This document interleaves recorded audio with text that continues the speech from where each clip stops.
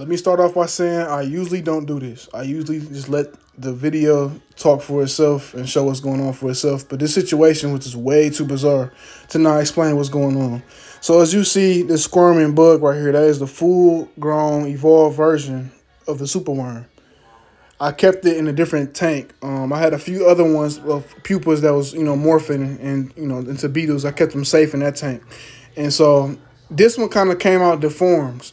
So I was kind of curious as to how it would interact with these superworms. Quick backstory. These superworms in this tank are very aggressive for some reason. I threw a superworm from a different tank in there and they attacked it instantly. So I was, for some reason, I just had some kind of intuition that this situation would be very interesting. So yeah, I dropped it in there and they attacked it almost instantly. I moved it around. Now the part right here, I didn't record what happened prior to this. That you see how the beetle's in the corner, right? It was way further along the wall, back the other way, and it was like kind of running. But right behind it was a superworm. It was underneath the substrate, and it was coming for the beetle. I'm not sure if the beetle knew, maybe it did, but the way it was moving it tells me it might have knew that the superworm was behind it. So I'm thinking in my head, there's no way the superworm is trying to track this beetle down. It's one thing if they just get to eating him if he's dying, whatever. But I mean, it hawked him down and it popped up and grabbed him. And the other superworms came. I feel like they had some kind of communication thing where they let the other superworms know what's going on. The other superworms come and they start all eating them together like a pack of wolves. That's what happened. So, to my research, this doesn't happen. They don't, for one, they're not predatory. That's what I was told. That's what I've read. They're not predatory. And they definitely don't eat the full-grown version of themselves. I have never read that nowhere else. So this is very bizarre to me to see that this is happening. Yeah, I mean, the way it hawked them down and attacked it reminded me of how the larvae of predatory beetles are.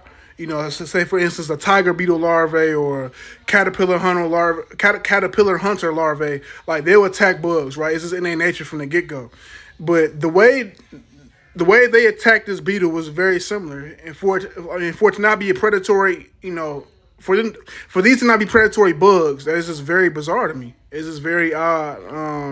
And I know some of y'all gonna say, "Oh, that's because you're not feeding it fruits and vegetables, whatever." They've had some of that. I've given them that, but they didn't hesitate to attack the other worm that I threw in there. They didn't hesitate to attack this beetle.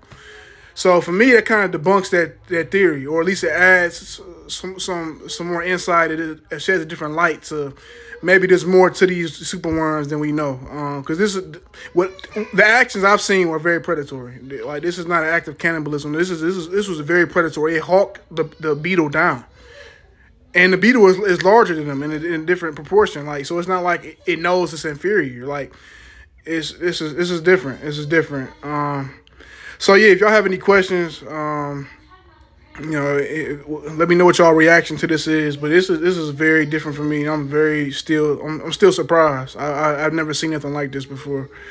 I know I just did if you've watched my prior video, I did the crickets versus superworms, but the superworms weren't attacking the crickets. The crickets died off, and the superworms ate them afterwards, like I expected them to. But this is a straight attack. They attacked this beetle.